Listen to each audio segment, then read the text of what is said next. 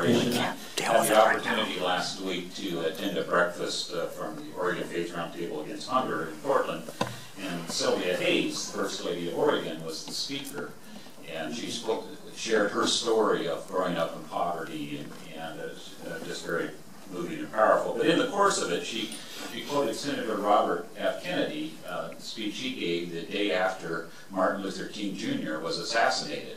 And I was so moved by it, I looked it up so that I could have a copy of the speech. His speech he gave at the City Club of Cleveland. And he spoke of another kind of violence, besides the violence that takes the lives of people like Martin Luther King. This is what he said. There's another kind of violence, slower but just as deadly, destructive as the shot or the bomb in the night. This is the violence of institutions, indifference and inaction and slow decay. This is the violence that afflicts the poor, that poisons relations between men and women because their skin has different colors. This is a slow destruction of a child by hunger, and schools without books, and homes without heat in the winter. And then he closed with these words. Surely we can learn at least to look at those around us as fellow men and women. Surely we can begin to work a little harder to bind up the wounds among us and to become in our hearts brothers and sisters and countrymen once again. It's really in the spirit of what we're trying to do with Opportunity Village. And the first thing I want to say is strike the word camp from your lexicon. This is not a camp. Because it has that image of tents and tarps, and we want something that's safe and secure, that is lockable. And by the way, I've had conversations with both my colleagues here on either side, have presented to our board. We are working very collaboratively with all the agencies, and we'll have continued conversations with others that we are shaping this in as we go, as we listen to the advice that we're getting from these good folk. But we want to create safe, secure, insulated little micro houses, 150, 200 square feet, just essentially a large bedroom where you can store your stuff. And more importantly, but a community that you're not by yourself.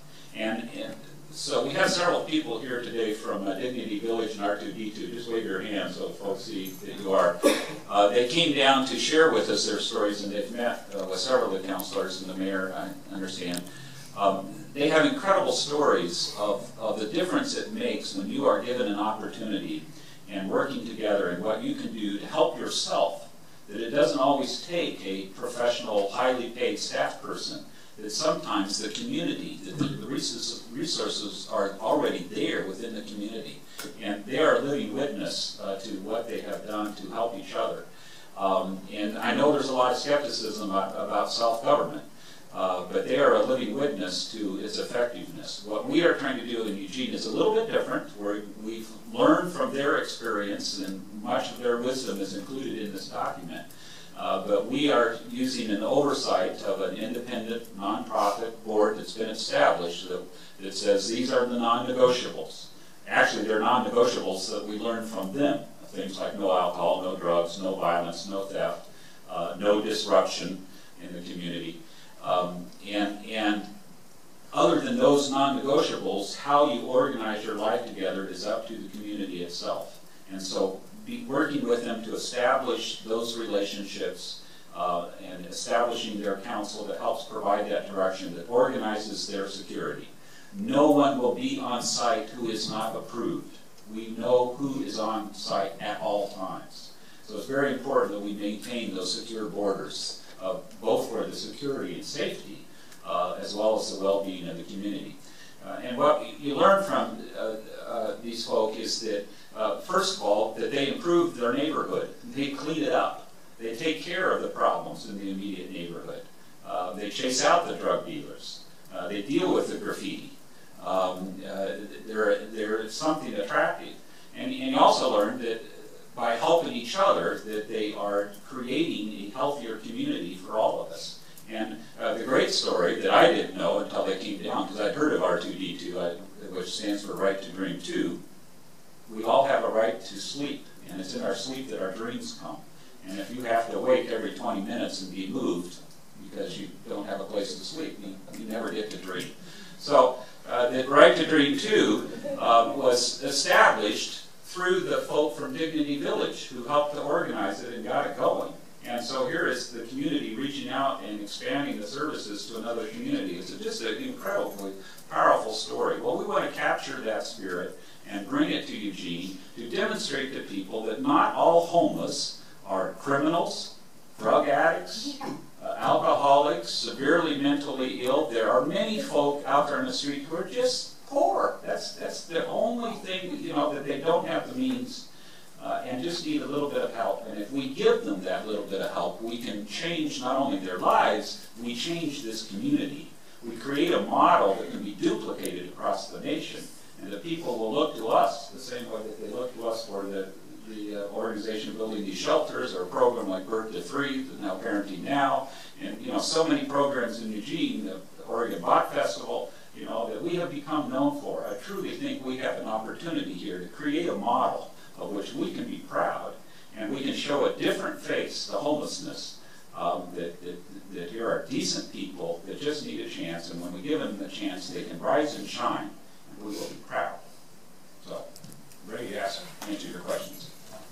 I appreciate the hands.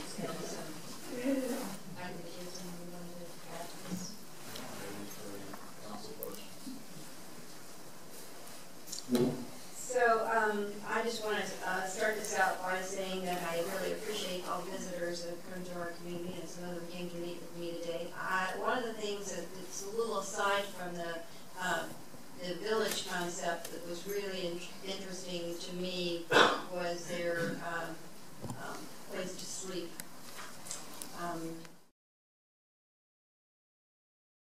A clothing ministry since the 50s that provides free clothing to people a couple hours a week, 4 hours a week.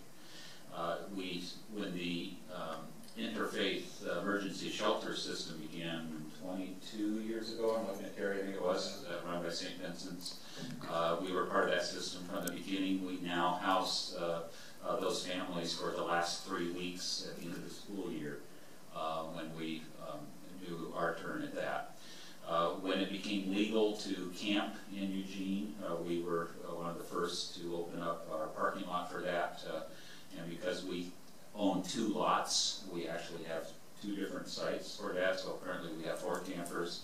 We've helped over 100 different individuals in the time since that was started. And that's one of the areas that I see is the huge need is expanding that, because of the number of people who come to us on a regular basis, weekly, asking if they can camp. I had a young man this morning who came into my office, wanted to tent, set up his tent in our yard. And unfortunately, that was on the side of the alley where we already have 3, and I told him he could not do that. But later I learned he found another place where he was able to, but still that's a huge need. When the Egan Warming Center opened up, we became this downtown site for the Egan Warming Center, and we experienced, I think the largest number we had in our building was over 90, and it was too many. We were not, I mean, that was pushing our limit and just being able to handle it. And that's when you begin to have problems, when it gets overcrowded, you know, nerves get to people and what have you. Terry and I have been discussing this with Great League. We're very concerned that that system is going to be overrun this winter, because we know the mission is already full. There just isn't space for individuals. And we're expecting to see excess numbers from day 1 when we open, but I'll let Terry speak more to that. But that very concerns me, because we're the central site that everyone comes to. And if we are full, we'll be the place where we say no. And I don't know what we will do if we have to do that. And it's below 30 degrees. We have what we call our Good Samaritan ministry. That's just a walk-in ministry that we began almost 10 years ago, where people just walk in unannounced, and we try to assist them in any way that we can, and we have a number of trained volunteers to help with that. And one of the big needs that we see in that is a place to store your belongings, and we frequently do that. We have to limit it because we don't have the space. And so again, the proposal for a storage facility of some kind that would allow people to store their things so that they can go about their business is a huge need and would be a great help. So all of these combined, and the last one that we just started 2 years ago is a free breakfast on Sunday morning. And when we started it, we served 75 people. We are now serving over 250 people every Sunday morning. And mind you, this is a congregation with about 250 members. I mean, we literally serve more people each week than we have in the congregation. And we were blessed when we started that on a monthly basis and then went bi-monthly, and then several other congregations through the Oregon Faith Roundtable Against Hunger joined with us, so that now we have 5 or 6 different congregations assisting in that effort so that we can do it weekly. Otherwise, I think it would be beyond our capacity. But we have seen just in the last 6 months a dramatic increase in that group on Sunday morning, where we're now regularly hitting over 250, whereas before it was in just below 200. So providing for anything that will assist people in any of these situations will be a huge benefit, but particularly that storage, my concern about the Evening Warming Center capacity, and for other individuals when there are no other options out there. But I'll wear the other hat later this evening when we talk about the Opportunity Village proposal. Well, the good news about difficult times is that it also has brought a lot of the service providers together in a way that we are not used to working quite as closely. And so one of the blessings out of all of this is that I get to see answer from each one. You know, my personal hope would be, first of all, that when a family comes to any one of these programs, we don't have to put them on a waiting list, and to have something. And actually, when we started the Interfaith Emergency Shelter System, that was its intent.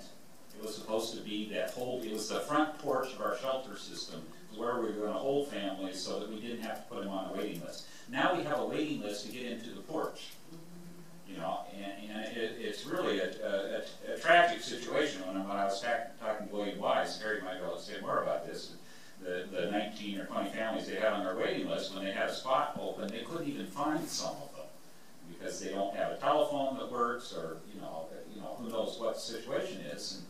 And if you can't get in touch with them when you've got an open spot, and they're out there somewhere, who knows where. I mean, that's just a huge tragedy. But I want to speak to a second issue, and this really came home to me today when we had a wonderful delegation here for the last couple of days from Opportunity Village and Right to Drink 2 in Portland. And one of the gentlemen, just very articulate, well-spoken, who told his story of how being a single man out there trying to get help and couldn't find any. It wasn't until he got arrested and got an addiction and got a mental health problem that he could finally get the help he needed. And it was that kind of thing, that there was help for someone in this situation, but not in that. And what we've discovered is that there's just, and I see this in my office, people who are fairly high functioning, they're just poor. They're just poor. And they don't have, and many times they've got a little bit of income, especially disability income, but it's not enough. And they can't pay a $400 rent on a $650 income. And then they get in trouble, and they get arrears in their rent, and then they get kicked out. In fact, I had one person who got red flagged in one of our shelter programs because he wasn't able to pay the rent in that program. Not in a shelter, but in a transitional program where he was expected to pay rent. And now his rent history is ruined. So finding those resources to help those people, and this is what we'll talk about later, who have the capacity to do things for themselves, but they just need a little bit of help, I think is going to be the next challenge for us once we get the